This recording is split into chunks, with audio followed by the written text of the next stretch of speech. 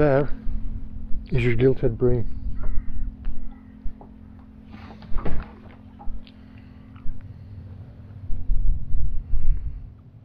That is what all the fuss was about. Now, although this one isn't a massive one, it's still a nice size one. Here is the Gilthead Bream from earlier. Now, all I've done is I've just gutted it. I've just taken all the guts out the inside. When I dispatched it, I bled it and I've gutted it. And all I'm going to do now is I'm just going to take all the scales off. Now, it is easier to scale them before you gut them, but I didn't have my helper here to be able to video it, so I'm doing what I can. Now, you can just use the back of a knife, and all you're going to do is these scales on here is you just turn them backwards. Now, let me see how they're lifting off. But I did learn a technique from a recent video where I went to a fish filleters, and you take the fish, instead of scaling it like this and firing scales everywhere, if you put it underwater and just rub the scales, so by scaling it underwater you're not firing scales everywhere like that, you're just using the back of a teaspoon to just rub all the scales up against the silt. Now be careful, because giltheads do have spines and you don't want to rub one of them up underneath your fingernail. So you can see where all the scales have come off compared to the other side. And just do that all over. There you can see all the scales have been taken off, just like that. And I don't know if you can see them all in the bottom of here, but there's no, see them all leaving. See them all in the bottom of the bucket now? Rather than firing them everywhere all over yourself, so if you had to do this at home, just do it in a bucket in a garden, and then they're not going everywhere. We've prepped the fish and now we've come up to meet Jim at his allotment. Now, we do use quite a lot of ingredients, of herbs, of that type of thing from Jim's allotment. We've been asked in quite a few of the videos to give you a bit of a walk around. I'm going to see if I can find him. He's somewhere hiding behind a bush down there.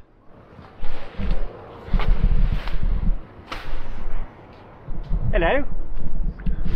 In order to do Jim and the allotment justice, I have made this into a separate video which will be tagged into the description of here and posted on the Fish Locker Workshop channel.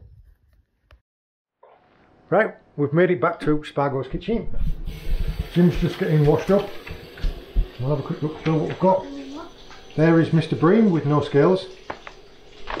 The potatoes that we harvested from the allotment the other week. These onions came from the allotments, how long ago was it? Dug those up about 3 weeks ago, and they've been drying, stored and drying. We have the borage, the runner beans. Those were harvested yesterday. Those were from today. And everything else. We picked tomatoes this morning and apples, thyme, forage, and a few runner beans. So I'll get everything prepped up and then we'll come back to the cooking process. Just a strong pair of scissors, taking the spines. That's it, John. Here. You hold that up for me. And the fins off. Can leave them on, can't you? Could you had a nasty experience with? No reason to leave them on. It's something less to peel off. When Jim did get a bass spine right up one of his fingers and right up a fingernail, and had to go to the doctors and they dug it out. Yeah, it was an unpleasant experience. Right, we'll just give him a rinse off. Bit liberal with some olive oil. I've got some sea salt and ground black pepper in there. I'm not going to slash the flesh because it's not a large fish. Thyme. I haven't got a lemon, so I would put some lemon in there. Put a knob of butter. There. Oven is on, just heating it. I'll let that come up to 180 and I'll give that fish 15 minutes and see how we're doing.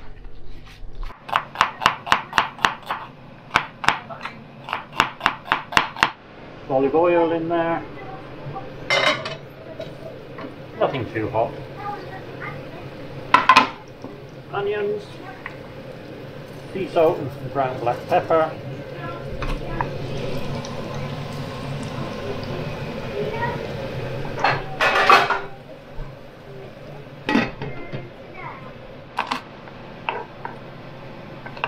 I've got 3 cloves of garlic. Put a bit of sea salt in there.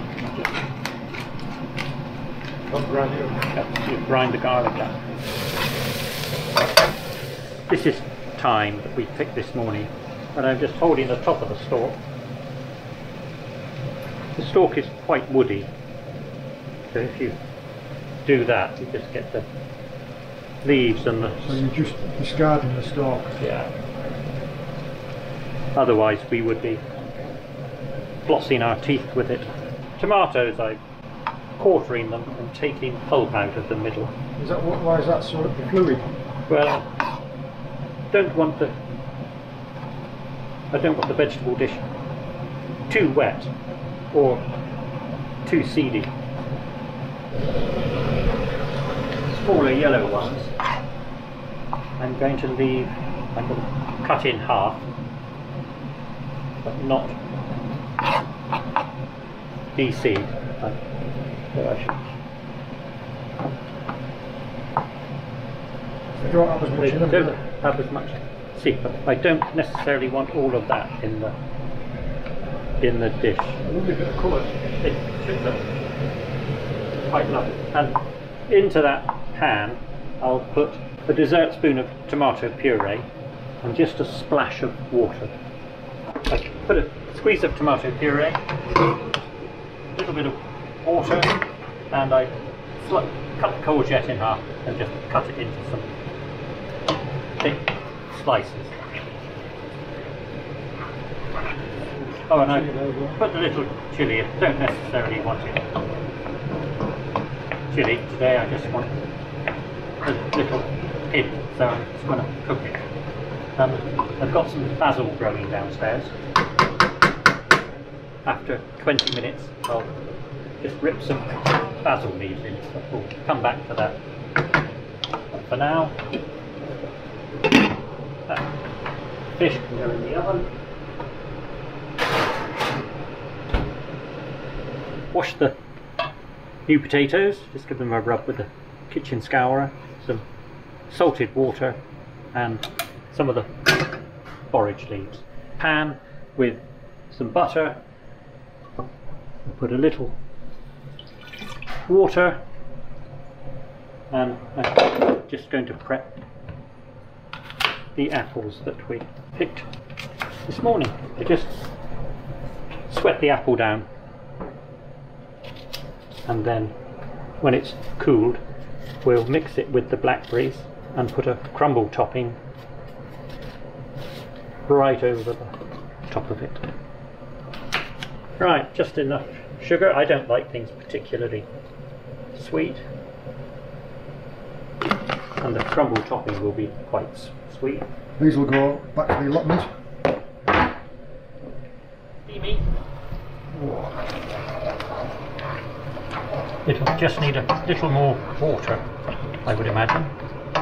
The mixture swells like the sweetness of the sweetness of the tomato is incredible, isn't it? The mixture of the apples and all that, it smells up. Right, we'll go downstairs, pick some basil.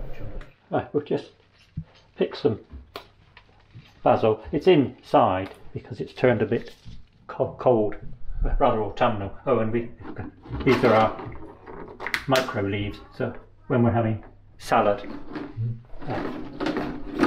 That smells incredible. It does, doesn't it? It's just wonderful. Just no resemblance to the shop for plants. Yes, we have trays of small salads outside, which I just snip as we want to eat them, and then we keep these. These will be ready to plot on. That's one of your previous stars of fish locker. There's the handful of basil we've picked. This is now going to smell incredible. We shall have the neighbours banging on the windows, demanding to be fed. And the beans, so we just top and tail, and we'll just blanch these in boiling water with sea salt, black pepper, knob of butter. They will take a scant couple of minutes, less than 5 minutes. I've just put a little sprinkling of nutmeg and cinnamon in there, and they are softer. Oh. And we'll let those cool, and then we can add the blackberries and the raspberries, and we shall have our allotment crumble. These are the blackberries. There's a couple of raspberries we've picked. Just had them in water with a little salt. Get any creepy crawlies out.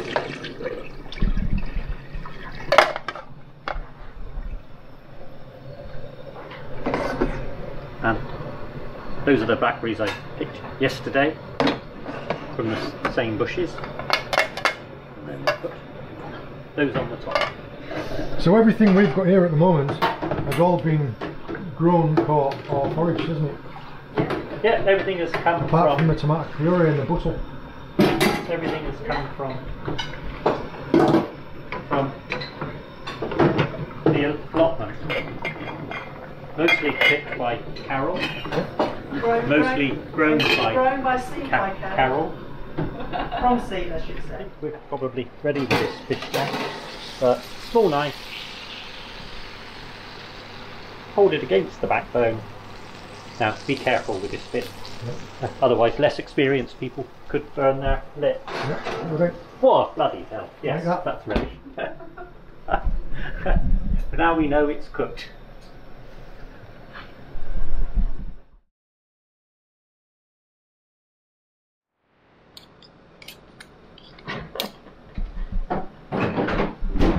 And this is the girlies' treat. So while all that's been going on, the girls are having a cream tea. This is what's going on.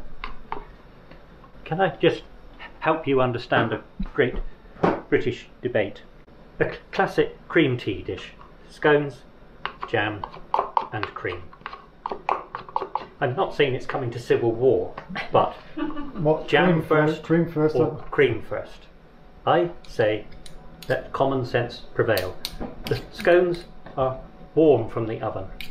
If we put clotted cream, this is Rodder's Cornish clotted cream, it's thick and unctuous. If you put that into a warm scone, going to melt and return to liquid.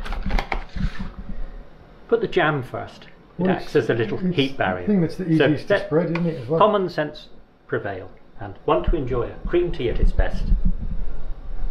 Jam first. Oggy, oggy, oggy. Oi, oi, oi. There you are.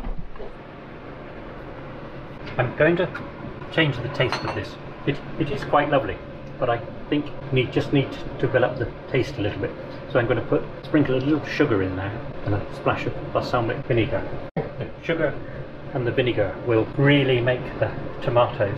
That's interesting because sing. you're mixing both sweet and sour, isn't it? Yeah, it has a terrific effect on tomato-based dishes, especially like tomato soup.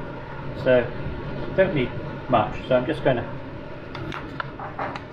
sprinkle it from the jar. Just put it onto there.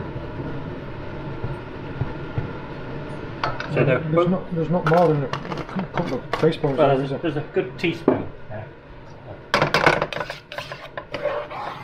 Having established that the fish is cooked, we'll just do that. Let's get some of that lovely juice on there.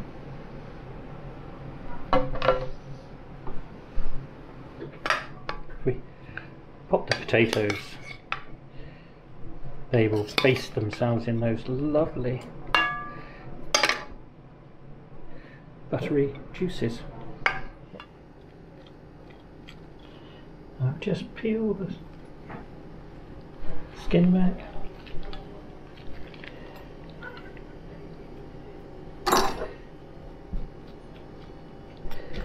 And there we are. Down the centre line. It smells wonderful. It is a superb fish. Trying not to use my fingers. There we are. And you get 4. It's only a wee fish, but you could get 4 off that quite easily. Yeah, and the benefit for doing it like this rather than filleting is there is absolutely no waste in poor filleting, is there? Because you could pick the carcass clean. And all we'd do is, once we've taken that fillet off there, is you can just lift the backbone up, Tom and Jerry style, can't you? And there, as you can see, once you've taken the 2 fillets off, you've just literally got that left. After you. So,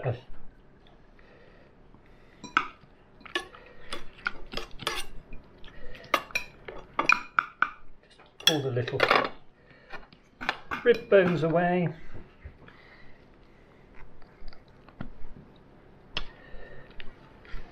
Proper Tom and Jerry style. And then that just leaves 2 fillets on the bottom. Thyme that we put into the bottom. It's really yummy. Get all that out of the way.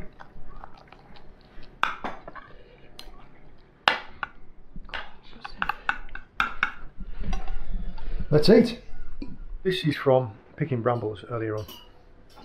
This is absolutely delicious. We're talking about it there, it's got a unique flavour, isn't it? But it's very delicate. It's a fish on its own, like John Dory. You can't compare it to anything. It is just out of this world. That ratatouille is delicious. All of it. Just saying, all of it's come from caught, grown or foraged. And the dessert as well coming up.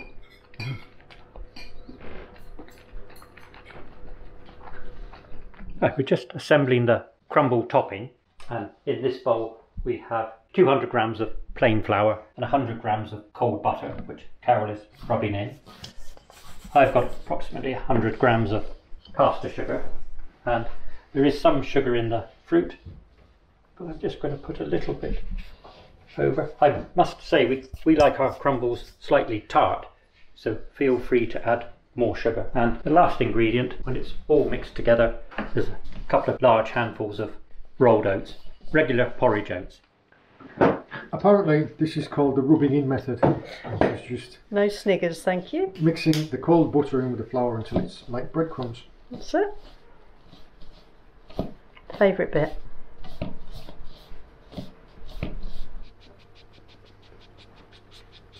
That's also quite a contentious subject, isn't it? It's a ratio of fruit to crumble. I prefer depth of topping. Yeah, I prefer If you more get a crumble, crumble. don't you? When you get like 2/3 crumble and 1/3 fruit, I feel like I've been cheated. Oh, I like the crumble top myself. And then you put a coating of sugar on top of that. No, that's it. Then into the oven on a tray in case it spills. You haven't got a job of cleaning the bottom of your oven then. So stick it on a tray. And how long for that? What thing? That's about 180, 190, or depending if you've got a fan oven, and that might take nearly an hour because it's a lot bigger. Okay, thank you. We're no longer at Spargo's Kitchen anymore. We needed to get back, so we brought the crumble home to cook.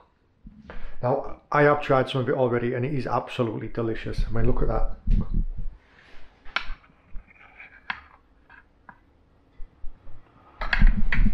I do love brambles. Bramble crumble, bramble pie, bramble tart. We used to make ice lollies with them as well. But yeah, I do love this time of year for brambles. I'm going to get some of that in a bowl with some custard and I'm going to sit down with James. But yes, everything today has been caught, grown or foraged. I hope you've enjoyed the video. We really enjoyed it. I'm going to enjoy some of that now. All the very best. See you later. If you enjoyed this video, be sure to check out our Catch and Cook and Spargo's Kitchen playlists.